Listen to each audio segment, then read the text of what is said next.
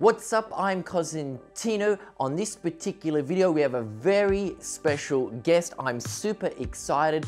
It's Carla Bonner. You may recognize her. In actual fact, most of you would recognize her from the iconic TV show, or it's really an institution, Neighbours. So believe me, you want to stick around for that.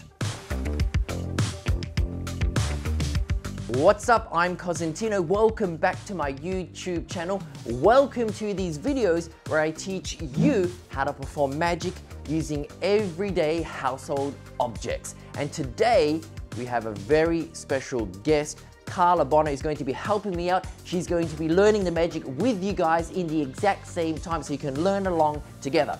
With that being said, this will be our very first special guest. We are so excited. If you haven't subscribed, do that right now. Turn on the notifications, write some comments, and we'll get started.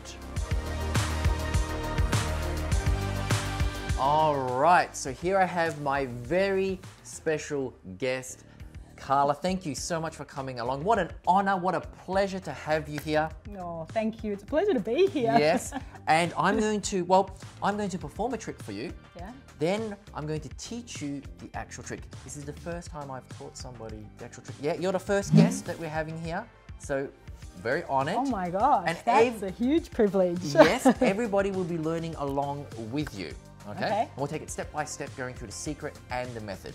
So to begin, I'll perform the trick as if it's supposed to look when it's done by a real magician. Okay. Me, okay? All right, so here we go. Carla, I'm gonna make a little prediction using the blue cards. I'm just gonna select a card that will be the prediction. Actually, I can't even show you. I just need to look at you and think about what card I think you will select. This one. Nope. I'm gonna go with, no, that's close. Go back here, where are we? Okay, that. That's going to be, yep, that's going to be my prediction. But I don't want you to see it, okay? That means I've committed myself to that card, okay? So I can't change my mind now. It's done, okay? Let's hope I get this right. Okay, another pack of cards here. I'll show you they're all different, and I'll show the camera. All the cards are different, that's important. And we're going to give the cards a quick little shuffle, little mix up, okay? Just like this. Okay, now, I'm going to run my thumb down. You're going to call stop, get a random position, and therefore a random card, okay? Okay. So call stop whenever you're ready.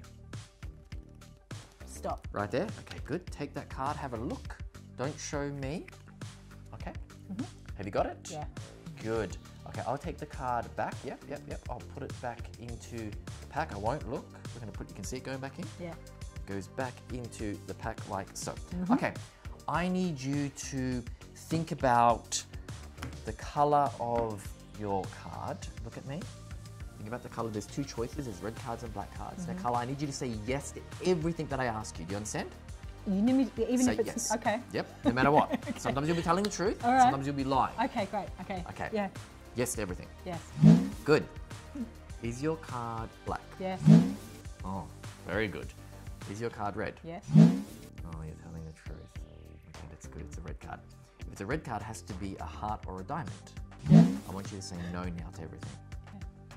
Is your card a diamond? No. Is your card a heart? No. Okay, so it's a heart. I can tell. I can tell. All right, I can definitely tell. I can tell. I can hear the tone change. Okay, Okay. should I keep it neutral? You keep it neutral. Okay. Number cards, picture cards. Think about them. Say yes to everything. Is your card pictures? Yes. Is your card numbers? It's numbers. Okay, I can see twitch. Okay, so it's a number card. I'll call out the numbers. When you hear your number, see it go off like a light bulb. But don't give me your best poker face. Okay. When you hear your number. I was meant to have poker face the whole time? Yeah. Oh, okay. That's good. Okay. Yeah. Here we go. Okay. Numbers: ace, 2, 3, 4, 5, 6, 7, 8, 9, 10. Okay, so blink on 10, so it's not a high card. Here we go. Oh, you blinked again to agree. Okay. 8. Yeah, okay, definitely agree. So it's a low card. We know it's a low card. And you're laughing because that means you agree. Okay, so ace, 2, 3, 4, 5, 6. Ace, 2. Oh, it's really low. 3, 4. I'm going to say 3 or 4. 4. Is your card the 4 of hearts? No. It's not the 4 hearts? Yes. It is? Oh my gosh, good. But wait, remember, remember I made a prediction. I made a prediction before we started. Look. The 4 of hearts.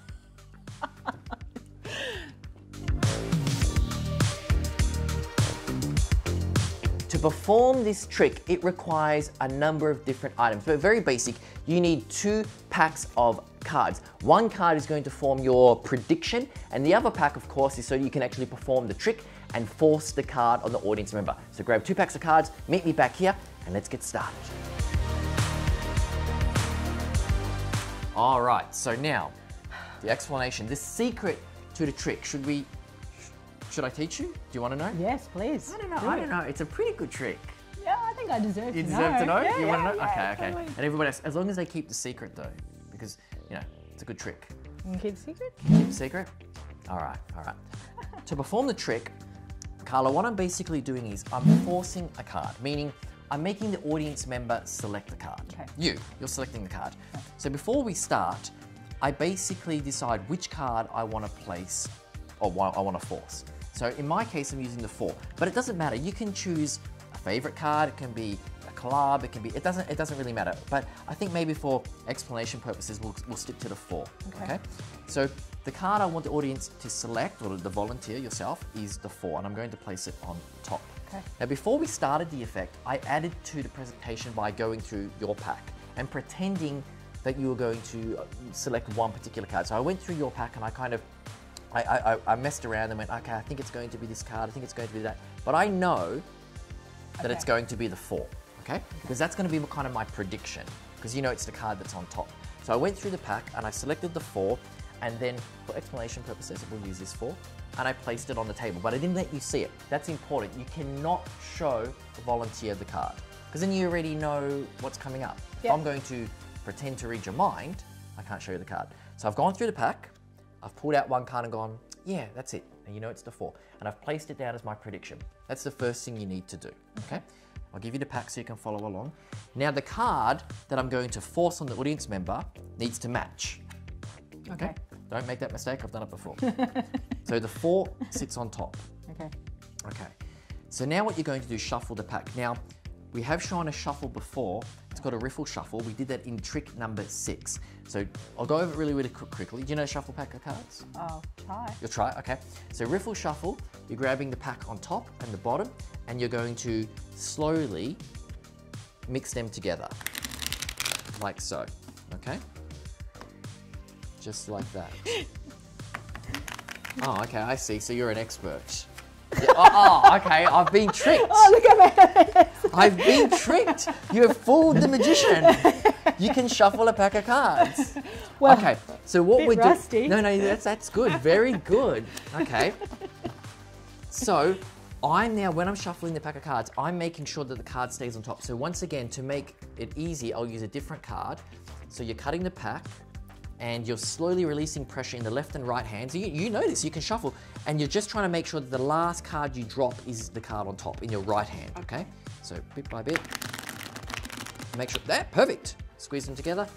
And once again, for a more detailed explanation, go to trick 6 in the teacher tricks. So the card is now on top, okay?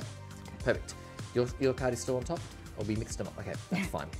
Now, we'll come back up, you're going to do the force. The force is this. You ask the volunteer to call stop as you riffle through with your thumb, okay? Yeah. They can call stop anywhere you like. Yeah. It doesn't matter. Now you're going to slip the top card off. It looks like this. Okay, I'm going to do it again. It looks like this, so everyone can see. I grab the pack here, using my fingers, and using these fingers to hold the top card, it slides off and drops. Now, if I do it in fast speed, you don't really, I mean, you're going to see it now, as you can see the card. If I take it away, you don't even really notice it. Yeah, no. So that's the technique. So, pack of cards is held in your left hand, okay? You're going to use your left thumb to riffle through. Once you stop and get what we call kind of a break here, so riffle through and get a break, stop, perfect. You're going to grab the cards, the packet of cards with your fingers of your right hand and your thumb on the back, holding the top card back with these 2 fingers. Yeah. Yeah. Okay, and you slide it off. Perfect. And then you present that card to the volunteer. Okay. And they select the card. Perfect. Now, it's all acting. Oh, well. Wow. I might know a thing or two about that. Let's give that a go. So now you can reveal the card in any manner. Now remember, I made a prediction. So what you could do is they could select the card and then you could say, the card you've selected, oh my gosh, it matches my card. And the card they've chosen matches your prediction. You could do that. Or you could get a little bit more creative like we did and I pretended to read your mind. Now you could do the reveal in many ways. So for example, when people go home, they can experiment.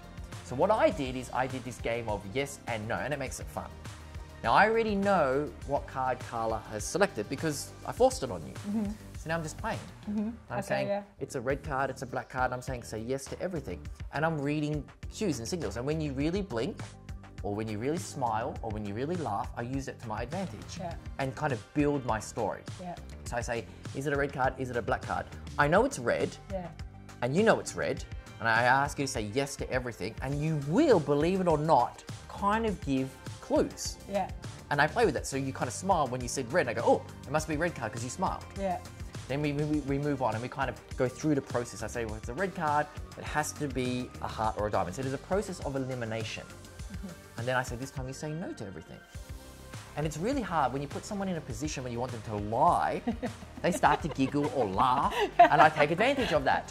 So this is all the acting that comes in. And the acting and the showmanship and the presentation is the most important, more than the technique, because you need to build the story. Then of course, I know that it's a red card. We reveal that it's, in this case, the 4 of hearts, which happens to also match the prediction. And that is how you perform the trick. It's that simple. Or complicated, depending on how you look at it. So, I'm going to cause a little break. Good. Break there. Grab the card here, and pull. Good. Do it again. Slowly again. Little riffle, cause a break. Holding the card here. Grab and slide off. Good. Let's do it a little bit quicker. Okay. There you go. Perfect. Okay. Done. Yes. And there you have it, an awesome card trick. It is the foundation for most card tricks or illusions. You need to practice it. You need to watch yourself in the mirror. You need to maybe film yourself, watch it back, make sure you've got that force perfect. Remember, it's not about forcing the card, it's actually about that acting and presentation. How are you going to reveal the card? Are you going to read the audience member's mind? Are you going to predict the future? Whatever it is, get creative. And once again, what a special episode having Carla Bonner here to help me out. Very, very privileged. So until next time, guys, thank you so much, and I'll see you all in a week.